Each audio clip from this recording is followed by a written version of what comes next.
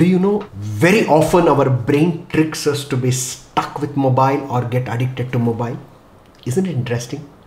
But unfortunately, it's a reality and we experience it all the time. And this video is all about understanding, creating awareness on how our brain tricks us and what do we do about it.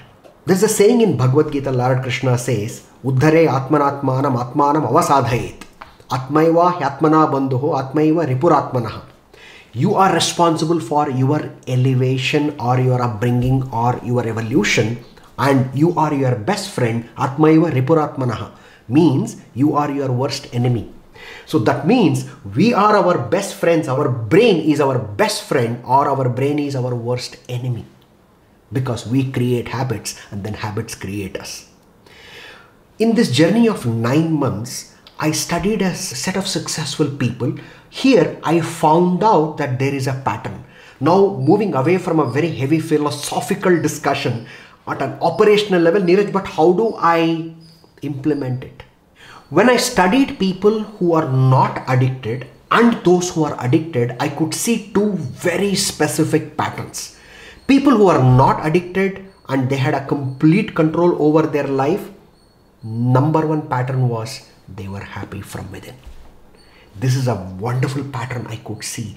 They were very happy, and I also saw people who were meaningfully busy, meaningfully occupied, and they did not have time for mobile.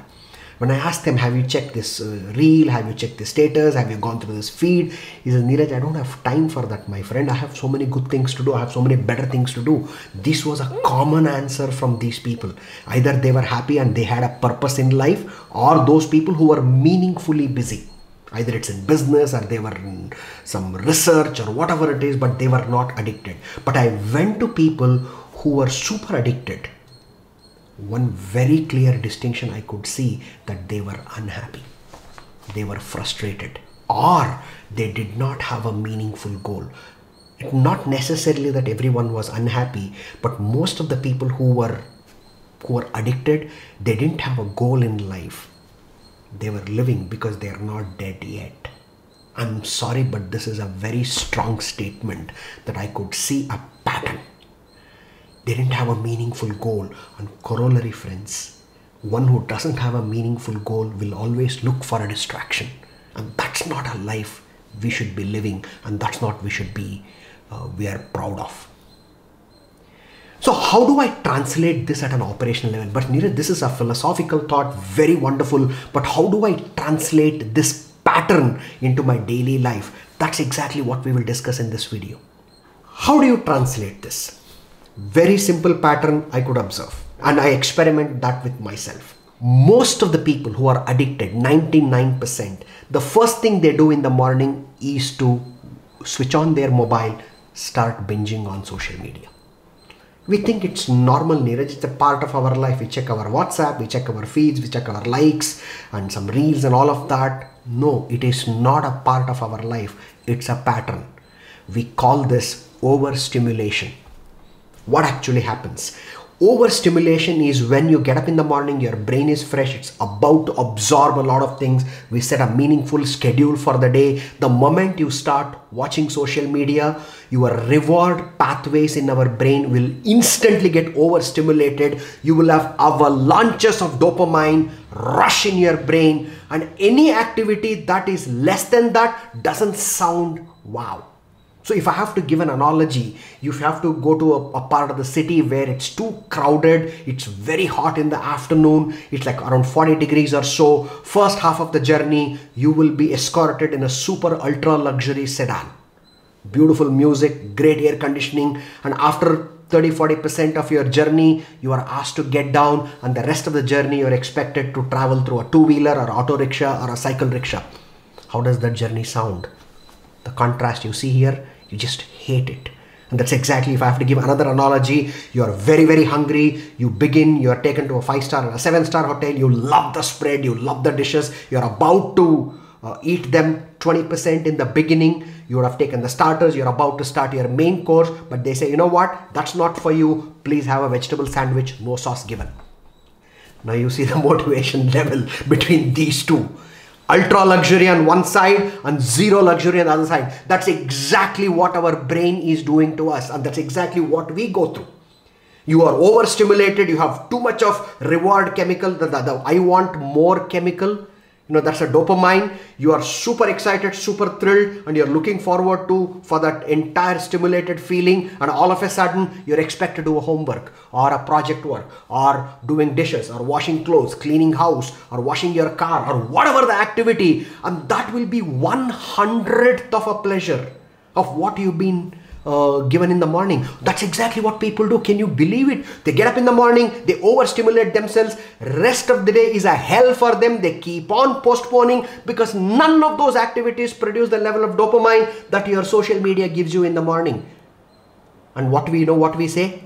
I don't know, nothing seems to be happening in life. I'm so unhappy. No wonder you will be unhappy, because the activities that are meaningful will not give you the dopamine rush compared to the meaningless pleasure that you experience in the morning. Now do you see a pattern here? So the first thing you must do is to stop watching mobile in the morning. Trust me, this is a disaster. If there is one thing that can change your complete life, stop overstimulating in the morning. Till 10 o'clock, no mobile. Get your acts together. Social media is reserved for the evening or late afternoon when you have achieved a great chunk of achievements during the day. Otherwise, trust me, it is suicidal. We don't need an enemy from outside. You know what I'm saying, right? That's exactly what you and I feel. According to Dr. Edward Banfield of Harvard University, a person's success is directly proportional to the level of long-term vision he has, the long-term plan he has. And that's research proven theory, friends. We all know that, right? Study now, struggle for a while so that you get a great grade and then you become successful in life. We all know that, we have experienced it. We cannot compromise a long-term happiness for a short-time pleasure. And there is an experiment done, it's called marshmallows experiment, where kids of 3-4 years old were kept in a room, and they were one by one, they were given a marshmallow. This is a beautiful experiment. I want you to look up in the Google and let me just explain that to you. These kids were told that marshmallow is a beautiful candy kids like. So when they were given, they were told that you can have a marshmallow now, but if you wait for 15 minutes, you will get 2 marshmallows.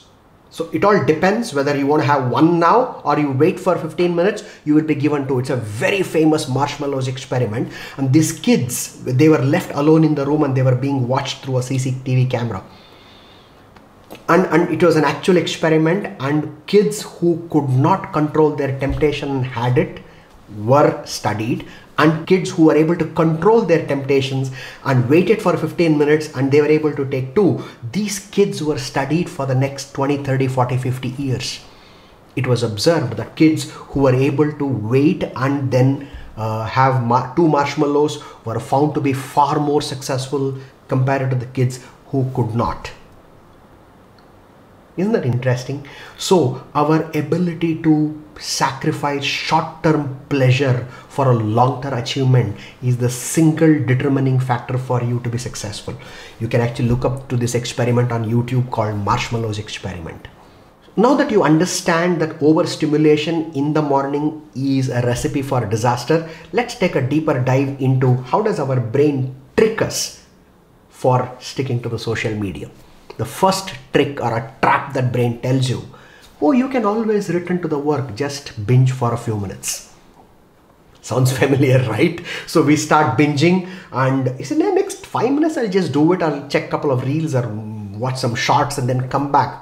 Does it really happen? Talk to yourself. I know it's not easy.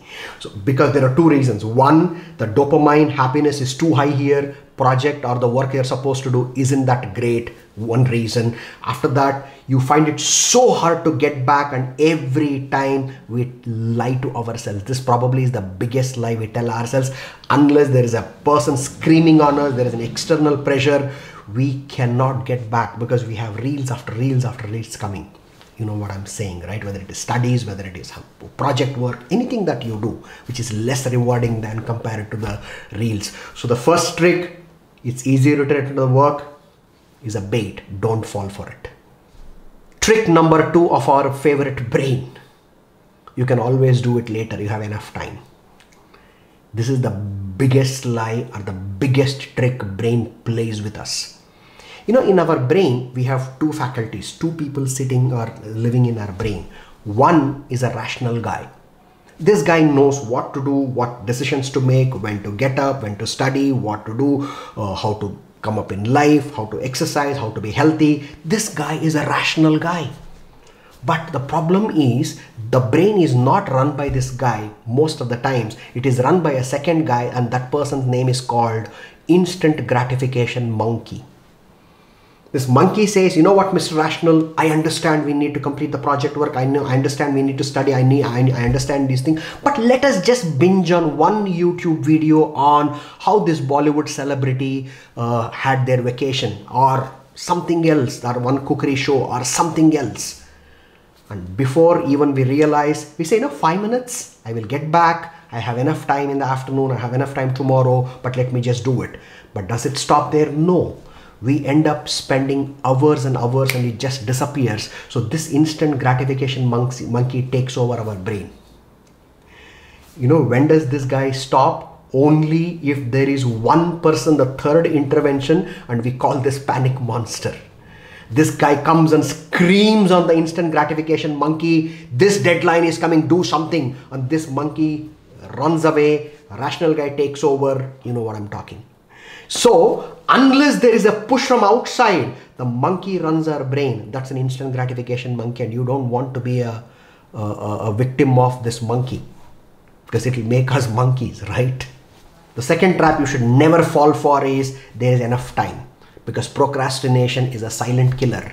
You don't want to wake up after 5 years and look back and say, you know what? That's not what I'm proud of. That's not what I should have done. It's time to wake up now. The third trick our brain plays with us is FOMO. What is FOMO? Fear of missing out. What if I don't check my feed? What if I missed somebody's birthday? What if I missed somebody's ceremony? Or what if I miss some reels? What if I miss some event? What if I miss something? So what if I miss something? Oh, FOMO is a biggest challenge today. People have, oh my God, I cannot miss. I don't know what's happening in the world. We believe that we are the general managers of the world, and the whole world will come to an end if we don't look at the reels or the feeds or the mails or whatever it is. No, it can wait. If you are a victim of FOMO, trust me, you will always have the jittery feeling, what am I missing? What am I missing? So you will always reach out to that mobile or whatever it is. So you don't want to be a victim of that. So FOMO is a big problem. Nothing will happen. Say 45 minutes, I will not watch. Or next 3 hours, I will not watch, because I am in control. So this is the third trick our brain plays with us to ensure that we are stuck to social media. So what I want is, I want you to rate yourself from 0 to 10 on these 3 factors.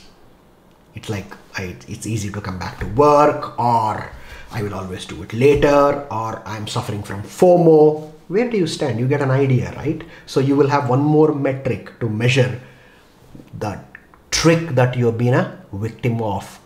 So the next video is all about combining the first and the second video, which is measuring the level of addiction and the tricks our brain plays with us, with the third one, which is a very deep dive on how do you actually overcome the addiction of social media and screen.